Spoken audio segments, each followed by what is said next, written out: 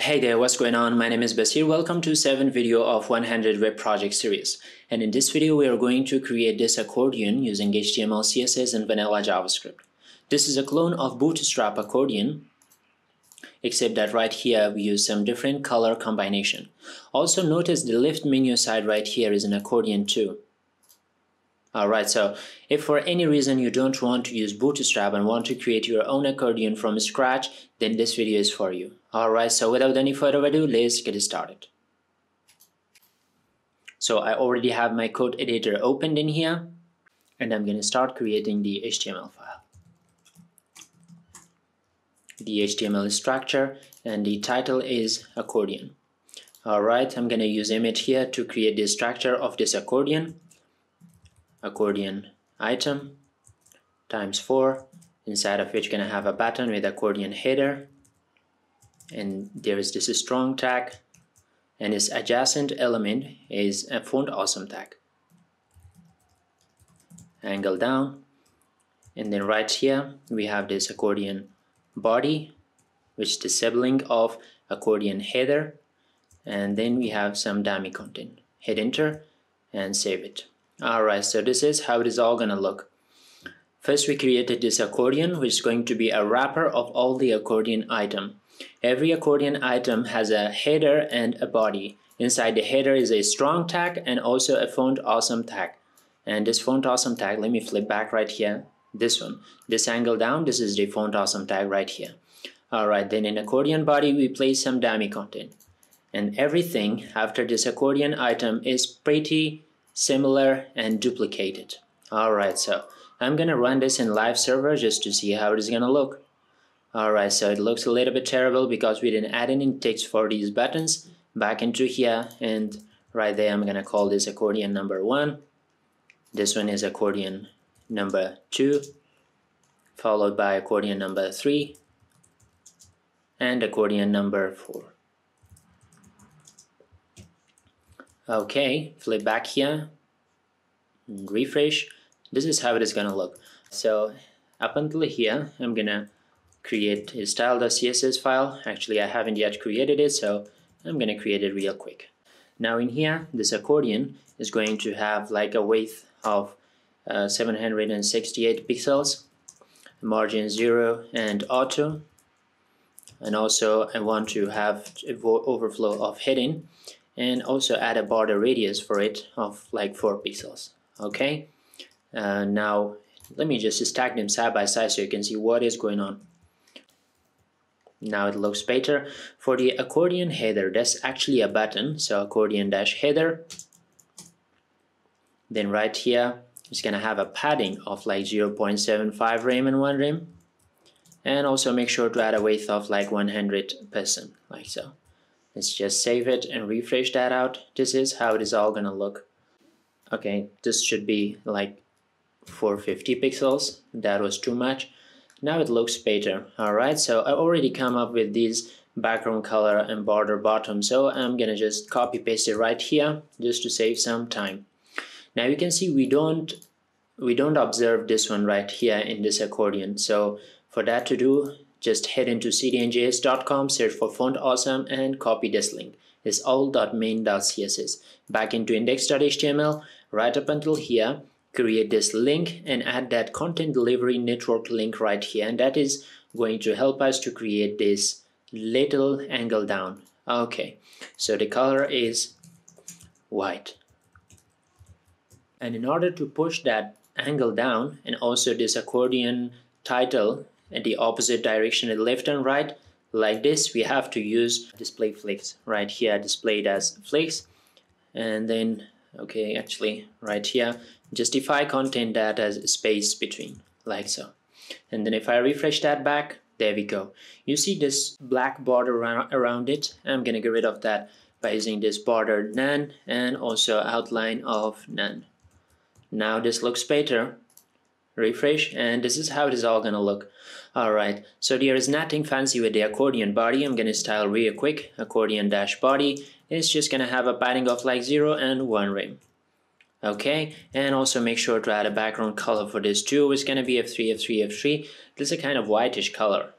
Now also I don't like this font family, so I'm gonna use one that I like it. Font family, I can type Sigu UI. There we go. Now this font family is looking a little bit nice. Alright, so now in here, let's just collapse all of these accordion content and then add an active class for the button and also one for this accordion content too.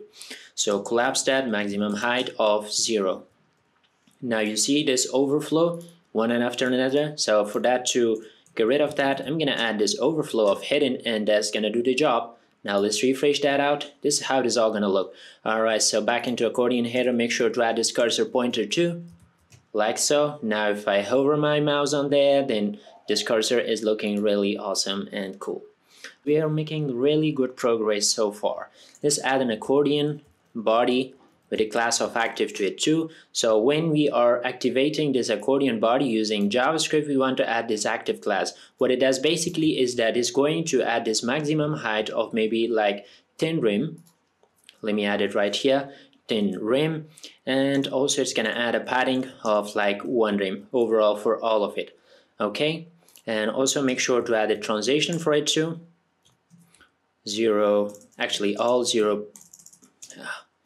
0.3 second is in and out. Alright, now back into here at the accordion header, let's add an active class for this one too. Okay, so when it is active, then add this background color to that. Now back into here, I'm going to create this script.js file, and back into index.html all the way down up until here, right above the closing tag of body, I'm going to create this script :source, hit enter, and now script.js. Now they are linked.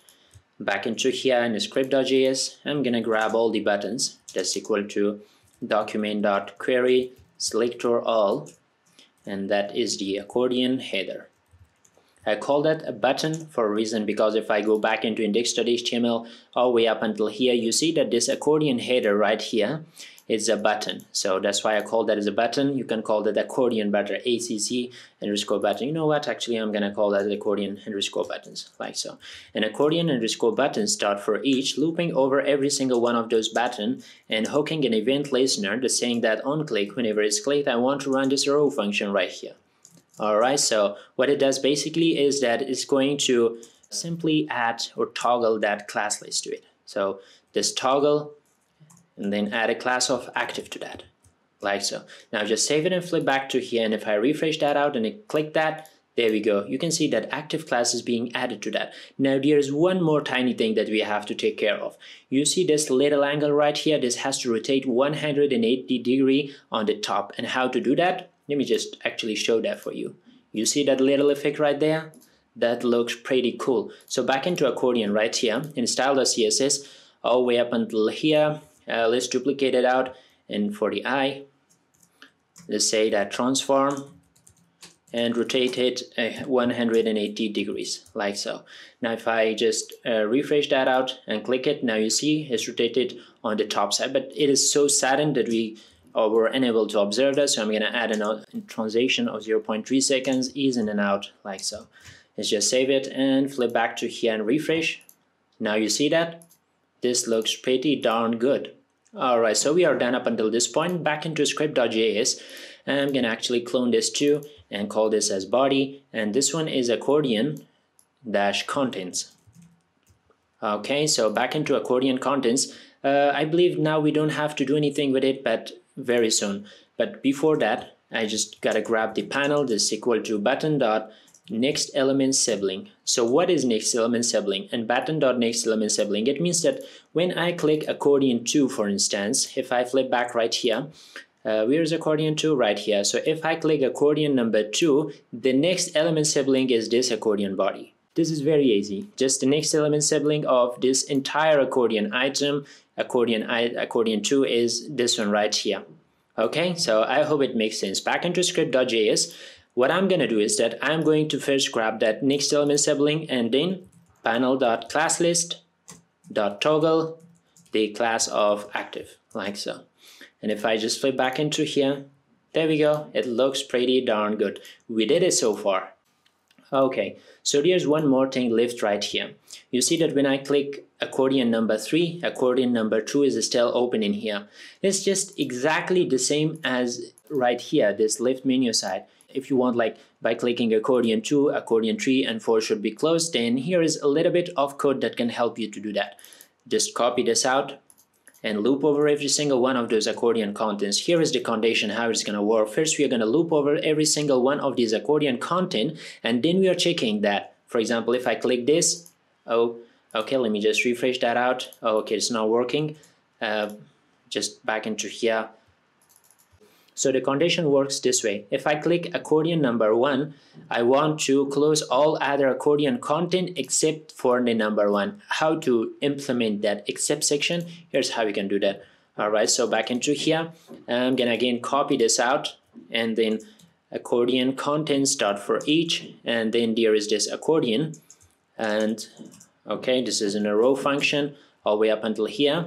So we are adding a condition right here saying that if e.target.next element sibling is not equal to this accordion, and also make sure that this accordion.classList dot contains, if actually it contains the class of active, then you may want to run this little code right here. So accordion.classList dot remove the class of active.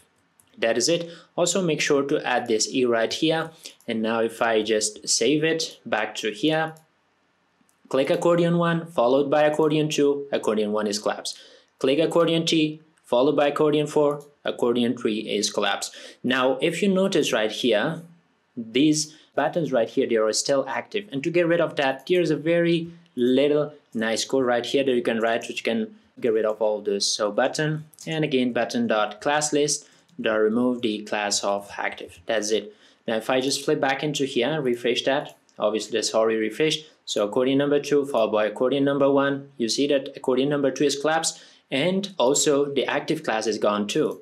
Well, this looks pretty darn good. Now as the final step, this is not going to happen in real world scenarios, but in case if you need to do it, for example, if you click anywhere added this accordion, so you want all of the accordion content to collapse, then this is nice code that you can write in order to get rid of that. So in here, I'm going to say window.onClick, this equal to, and I'm going to grab e as there, and oops, actually I gotta remove that. I can't type, God.